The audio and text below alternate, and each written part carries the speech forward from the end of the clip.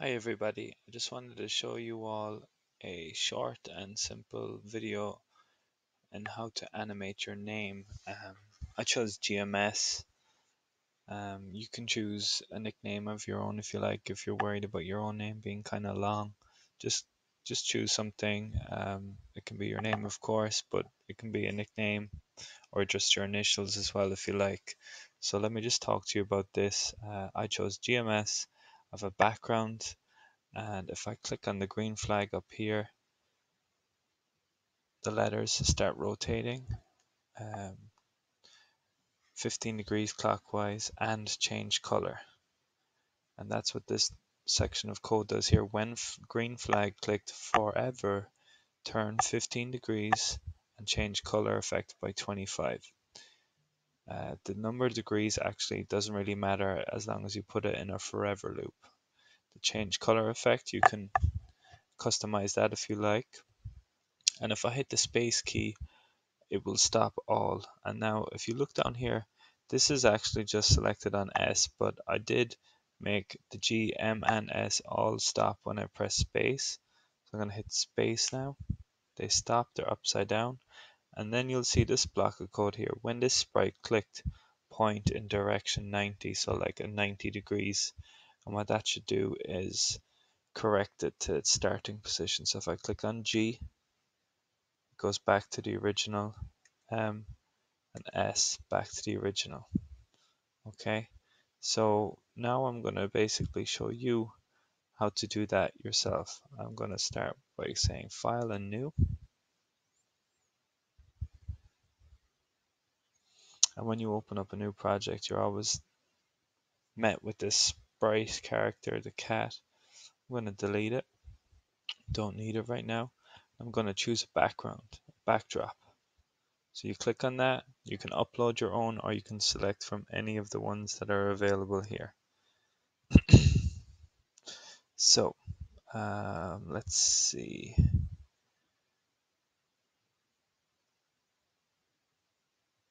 It can be anyone. I'm going to go with Jurassic. Always a good movie. Watch Jurassic Park. I'm going to click choose a sprite.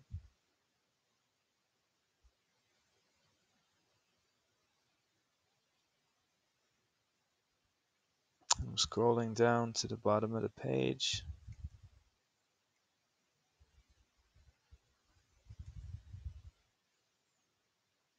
And I'm going to click on G. So there's my G, and you can drag and move it around the screen if you like. Here's our code blocks up here. So what we're going to do first is an event. So we're going to say when this flag is clicked, I'll pull that out. That's this flag here. What do you want to happen when this flag is clicked? Okay, so you want to have some motion.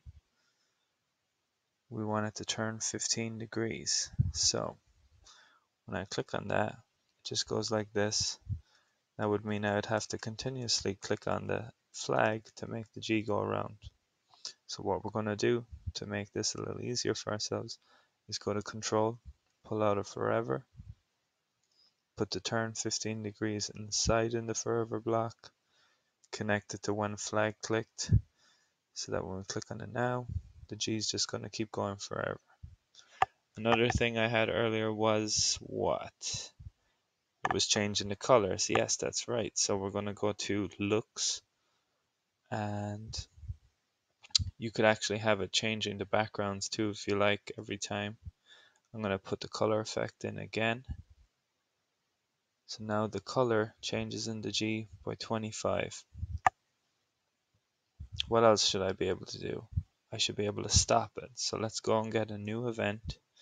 Just for some variety, I'm going to use the when the space key is pressed, stop everything. So what we're going to do is scroll down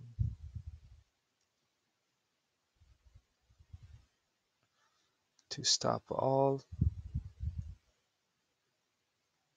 and then go to events. When this sprite clicked, point in direction 90. So space key, sprite click